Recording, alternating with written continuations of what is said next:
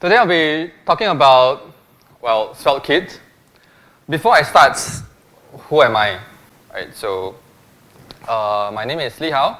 I'm a front-end developer. At work, I'm a front-end developer at Shopee. Outside of work, yeah, as mentioned, I do a little bit of contribute a bit into Svelte. I have social medias like Twitter, but most importantly, I have a YouTube channel, which I did try to make some contents to YouTube. Some things that you don't find it of as much. For example, try to break down on how module bundles work, or how do you create a client-side routing library, right? If you're interested, do check them out. So, before we talk about SvelteKit, let's talk about Svelte. So, I guess anyone here, maybe a show of hands, how many of you have used or heard of Svelte before? Woo! Okay, that's great. So, how many of you have used Svelte before? Oh wow, that's amazing. Okay, so how many of you has used Svelte at work? Okay, that's great as well. Okay, so I think I probably can quickly skip this because because if this is my first video that I watched about Svelte, and that get me into check out how Svelte actually works. It's an amazing video. I guess most of you have heard about Svelte and probably know about it. There's another video that came out recently about Svelte. It's a Svelte documentary. You can search that online.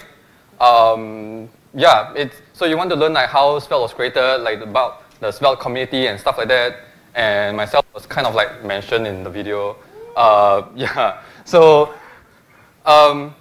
if you want to learn Svelte, I think some of you have used, some have heard about it but have not used it. If you want to know, learn more about it, there's a lot of resources out there. Still, plug, I've made a lot of videos on YouTube about Svelte. You can check them out. But just to give you, just to make sure that everyone kind of have a sense of how it feels like, this is a Svelte component. You see that app.svelte. So it's a single file component. You have everything. So it looks like HTML. Right, and that's fair. The syntax is very much stayed close to HTML. You have a script block where you can write JavaScript, and then you have HTML elements, and then you have a style block where you can have CSS, right? And then do note within the HTML you have curly brackets where you can have expressions. So you can use variables that you declare in the script tag over here. So here you will probably see on the screen hello world. To make it interactive, you can add event listeners, right? You can add so you can have on-click and then have you can pass in functions from the JavaScript that you declare. And what makes Svelte so cool and a lot of people like about Svelte is that it is so easy to make changes to your code, to the variables, right? So to modify the counter, you just ++, although decrement, I'm not sure why it's also ++, but you just make changes like how you would do in JavaScript. There's no other functions like set state or stuff like that. You just make change to a variable and it will reflect immediately. So how this works? This works by, so Svelte itself is not just a framework, it is like a compiler-based framework. Within itself, there's a Svelte compiler that compiles your code. You write your Svelte code into JavaScript on the right. If you try to screen and zoom in, you probably will see it compiled to still small, very small, but you roughly can see it compiles to DOM operations on how you create the button element, how you set text content and stuff like that, right? So this sets Svelte apart with other frameworks where some frameworks does virtual DOM. You render a certain a DOM tree structure and then you compare and then you update to a DOM. But what we have over here in Svelte is that it manipulates the DOM elements through operations, and all those has already been generated for you, right? So this is the code that you just send to the users, right? So and we'll try to generate as optimized and small as much as possible. So if you're interested about this process, I do write some blog series about how you can compile Svelte in your head, figure out how this maps to that, the Svelte code maps to JavaScript code. yeah, you can check that out as well. So enough about all my things that I write and make. Let's talk about Svelte. Okay, so a lot of you have not used Svelte at work, right? And a lot of people have been asking, how do you use? Is Svelte ready for production? Of course it is, but when we mean production ready in this day and age, a lot of times when we think about this, not just client-side rendering, you want to set up server-side rendering, and then maybe involves hydration, and then how do you do routing, how do you prefetching, lazy loading, all this stuff, right? All this stuff, and also say how do you deploy your Svelte application to the cloud providers? How do you use cloud providers to maybe render your server-side rendered Svelte application through say serverless functions? A lot of setups, right? Or maybe it just works on the block side. How do you do static site generations?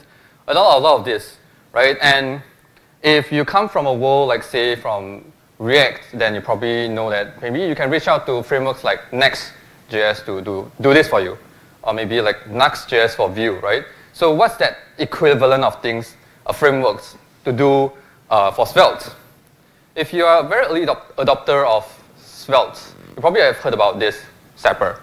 It's it's the Svelte team's very first attempt on trying to solve this problem, trying to create a tool for you to build Svelte application.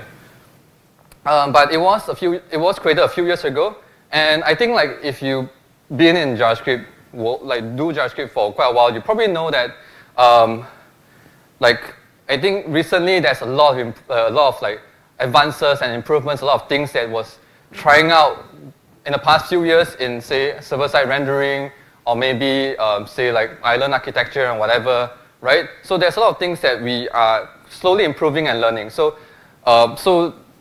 And now, at this point in time, the Svelte team decided that, okay, with all the things that we've learned, instead of introduce breaking changes and break this apart and do a new thing, let's start from scratch, right? That's what we love to do, right? Start from scratch. So that's where SvelteKit comes in, right? That's the successor of Sapper. So this is the thing that you will use in future.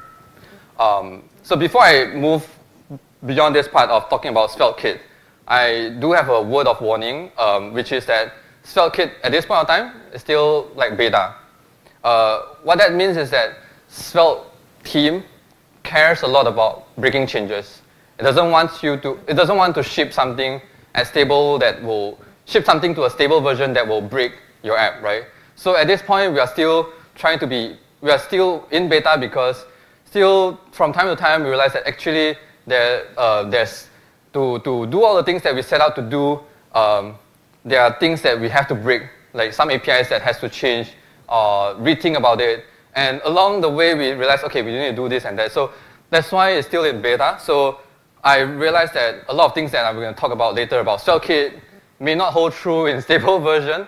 So just like this, I guess today's talk is more of give you a rough preview about SvelteKit, to know about the existence of SvelteKit, what are the things that you can do, and yeah, so that you prepare yourself for the future, I guess. So yep, with that out of the way, to create a SvelteKit app, you run npm create svelte add latest, right? So what this does is that, when you run it, you will use the Svelte template generator to generate a SvelteKit template. So it goes through a prompt where you ask you whether you want to use demo app or create a TypeScript. You want to do linting? Do you want to prettier? Do you want to use Playwright to do testing? And you answer all that question, and then you just and then it's generated. So you go into that folder, you npm install. It takes a while. Then when you run npm run dev to start the dev server, right? As soon as it started, it's quite fast. You have a working application over here, and then yeah, this just works. So how you notice that? So for the video, I didn't do any fast forward, right? I just pre-recorded it so that I don't have to do it here, So it's quite fast. Probably it's because it's small, but it's also because it's powered by Vite, which is the next generation front-end tooling, and also paired with the Svelte HMR, which is you have a very fast dev server startup as well as a hot module reloading, like instant hot module reloading. So I'm going to play you another video of like how that works, right? So here, you see on the left, as I click save, right, the thing on the right just changed immediately. So it's instantaneous, right? Change and then updates immediately. So I go to like a counter, maybe I try to, make some changes, say set the counts to some value. As soon as I hit save, it's updated, right? I can come here and update the increment, save, and it's updated. I can increment by 3, right? So that's the hot module reloading of SvelteKit. So when you create SvelteKit through the template, you have these folders, right? So the first thing is the .SvelteKit folder. It's auto-generated, so just please don't touch it. But you can go in and take a look. But just everything is auto-generated from there. So yeah, just keep it as it is. And next thing is the source folder, which I'll be talking about it later on. Then if you look at package.json, you have dependencies like Svelte and like SvelteKit. And if you look at the scripts, you have the dev and build to run the dev server and do the build. And it's just using vids to build and dev for you. So there's no magic over here. If you look at Svelte config, this is the one file that you does configuration for Svelte. And then you have tsconfig, where if you choose TypeScript, you get this file. Do note that you see it extends from a TypeScript config file from the SvelteKit folder, which means that if you make any changes to Svelte config, set some custom alias or different things, the TypeScript config will update itself because it extends from the file that is generated from the SvelteKit folder. Right? So that's roughly things that you get. So next thing we'll go into is the file-based router. So in this, in the file-based, what's file-based routing, right? It means that routing, it is based on the file or folder structure of your project. Let me give you an example. If you try to build a City.js website, right, and you want to create a schedule page, so you want this page, then you go to routes folder, create a file called schedule.svelte, this component. Then whatever is in the component will be used to render that schedule page. If you want to have a ticket buying page, then ticket/buy, right? So you create a folder called ticket, you create a buy component, then that's your ticket buying page, right? And if you want to create speakers profile, you have speakers and /name, speaker's name, right? If you don't, this part is dynamic, right? And you don't want to create each component for each speakers. So you want to have some sort of dynamic in there. You want to have some sort of dynamic parameters. So what you can do is you create a speakers folder and name. You use a square brackets. Then this part is dynamic, right? And so when you render a component with this component, you get the parameters called name equals to, it will match whatever is in the URL. Okay, so next is we have endpoints. So not just serving pages, because SvelteKit runs on server side as well. It does server side rendering and also lets you build endpoints, API endpoints for users. So it does the same. It is the same thing. Within the same folder, you create API speakers. But over here, instead of .svelte as component, you create a TypeScript or JavaScript file over here. And now we want to get a speakers list, right? This is like API to get a list of speakers. So it's a get endpoint and then return us a list of speakers. So you go into this file, you export a function called get, and then you return an object with status and body. Then this will return you a list of speakers. So if you try to visit this API, then you get you whatever, in the response is whatever you have in the body. So so SvelteKit supports all kinds of different kind of HTTP request method. So a fun fact over here, right? This is something I just learned, is that HTTP request method name is case sensitive, and it's just by convention. All of us just like to use uppercase. So previously, a previous SvelteKit beta version, all these are lowercase because it's nicer to have a lowercase function name. But then, we do some normalization and then we realize that actually case is sensitive in HTTP request name, so we change them. So yeah, see, breaking change. That's why I tell you that a lot of breaking changes happening in beta. Yeah. So next thing I want to talk about is layouts. So you have like CityJS website. If you try to navigate, you realize that the top part is the same, right? You have this site, and whatever inside over here, when you switch to different nav, it's changing only the bottom part, right? Of course, you can create two different routes and import the nav bar in both of the components, import the conference list, but you can have layouts. So how do you do layouts? You create a file called _ layout.svelte in your routes folder, and in that folder you have your nav, your conference list, and then you have a slot element. So if you're familiar with Svelte, slot element is where you can pass in like the children content, right? So yeah. So when you have this layout file, all the files or children files within the same folder of this layout.svelte, the same folder, all of them will use this layout. And sometimes, what if I don't want to use this layout? I want to have a different layout. Then you can have named layouts. I think this is relatively new. So in named layouts, meaning you can have another layout file, but you dash the name, right? And then within your page routes component, you can choose which layout you want, right? If you don't, so you add full to use that full layout.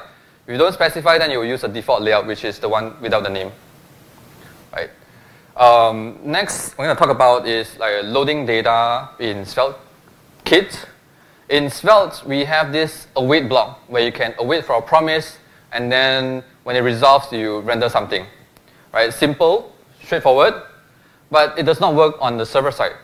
Because on the server side, we don't really wait for promises. It's asynchronous. When you do like the Svelte render function in the server side, it's synchronous, so we don't wait for promises. So it does not work on server side. And by default, you use fetch from the browser, so there's no caching, prefetching, or whatever, right? So in SvelteKit, you provide load, right? So if you're familiar with, say, I guess like Next.js, then probably that's like get static props or get server-side rendering props, something like that, right? So this is similar. So we have a load function, and then in that load function, you return object, right? So this can be synchronous, returns an object. I think you see props over here, which means that within the same component, you can pass the props to that component. So we will go one pass to call the load, wait for that promise to be ready, get the data, and then you renders that component on the server side. One thing to note is that the fetch comes from the load function. Okay, I will talk about that slightly later on. So what you get over here now is that if you are using, just compare, like if you're using await, because it does not fetch on the server side, so your site when you load, it's empty. But if you're using load, we'll wait for call the API, get data, render with the data, right? And then later on, if you try to look at the network tab for the asynchronous requests, using await later on, because no data, right? Then you will await for that promise, you'll call that function, fetch data, so you'll see an API call. If you're using load, the load function will still call on the client side, right? Especially also when you navigate to different pages, the load function will call, and it will call in the initial rendering as well. But we have already fetched that data, right? So Svelte actually will reuse that data that you already fetched on the server side, so it does not make another network request. So there's no new network request being made, right? So that's where that fetch comes from. So if you're using that fetch provided from load, it actually has the same API as the browser fetch API, but it does return like cache response from the server side in the client side when you do hydration. So there's no actual, it does not make another network request. And if you are fetching directly like to endpoints, right, you are making API calls to endpoints that you define within your SvelteKit, actually in the server side, you will call that function directly. So there's no network request being made from your server to the internet and then get back to your SvelteKit container and whatever, right? So it just calls that function directly. So yeah, that's why you use that fetch function within the load, that provided from the load function.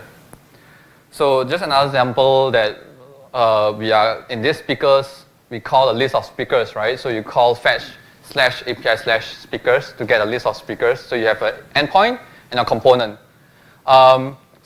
So it depends on how you want to define your APIs, right? Maybe you always prefix as API. But then we kind of know that the list of speakers is always being retrieved from the speakers list only, right? This is how your application, you always get the list of speakers from your component only. Then maybe you want to co-locate them. You want to put them together, right? You put, this is your get endpoint to get list of speakers. You want to put them together, right? Side by side, something like that, right? In that case, SvelteKit knows that this endpoint is always being used by these routes. Then we call this endpoint a page endpoint, which means that if you are doing that, when you visit your speakers list, you don't need to write the load function. That you can throw away. SvelteKit will load this endpoint, get the response, pass it to props to pass to you, right? And yeah, on the server side. And even on the client side, when you navigate to a speakers list, you don't have to write the load function. Everything is done for you in SvelteKit. Yeah, so that's about endpoints and loading data. So for navigation, right, we talk about routing, but how do you navigate from one page to another? Well, you just use an anchor tag, do this, and it just works, right? Yeah, so you don't have to import like a link component from somewhere. You just use anchor tag, right? So how that works is that SvelteKit will intercept all the clicks events that's happening on the anchor tag, and it will use routing to navigate to them.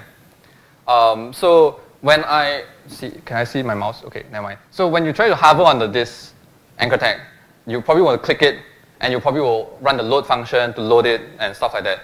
But that split second between hovering and clicking, maybe you can start calling the function to load the data and stuff like that, right? So if you want to do that, you want to do like prefetching. What you do is you can add an attribute called SvelteKit prefetch, and yeah, that's all handled for you. So we learned about roughly not all, but like rough idea of like how do you write code in SvelteKit. The next thing you want to do is to deploy. So to deploy, you probably will want to deploy to cloud providers like say Cloudflare, Netlify, Vercel, and stuff like that, right? Yeah. So what you do to build and deploy is you run npm run build to build a code and in your pipeline and to deploy them, right? So, but how you write one app, but how do you make your output to looks like the format or like creates a file that the cloud provider needs for you to deploy? Well, you do this thing called adapters. So we provide adapters like adapter for Cloudflare, Netlify, and Vercel. So remember the Svelte config. Here you specify the adapter, right? So if you want to deploy a Cloudflare, you use the Cloudflare adapter, and then after it builds, it will transform the build output to fit whatever Cloudflare needs, like for Cloudflare pages. Yeah, and by default, I think just now what you see is the auto, right? So by default, if you use auto, it will detect from environment variables to know that where this build is happening. Is this in Vercel? Then I will just use the Vercel adapter. So all the three adapters that you saw just now, if you use auto, it's just done automatically for you. But what if you want to you don't want to use them. You want to deploy to, say, your DigitalOcean, EC2, like some node containers. What you do is you use adapter node. Yeah, just change that. Then after you build, you have a build folder, and then you just node build index.js or whatever you want to use to start your node process. And that's it. So a bit of recap of what we have talked about. We kind of talked through like routing, routes, endpoints, layouts, loading data, navigation, and deploying. Of course, there's a lot more about SvelteKit. There's a lot of cool features, especially for TypeScript. There's a lot of cool TypeScript support that's just like very magical to me. But yeah, you can. That's it about SvelteKit and about my talk. So thank you so much. Thank you.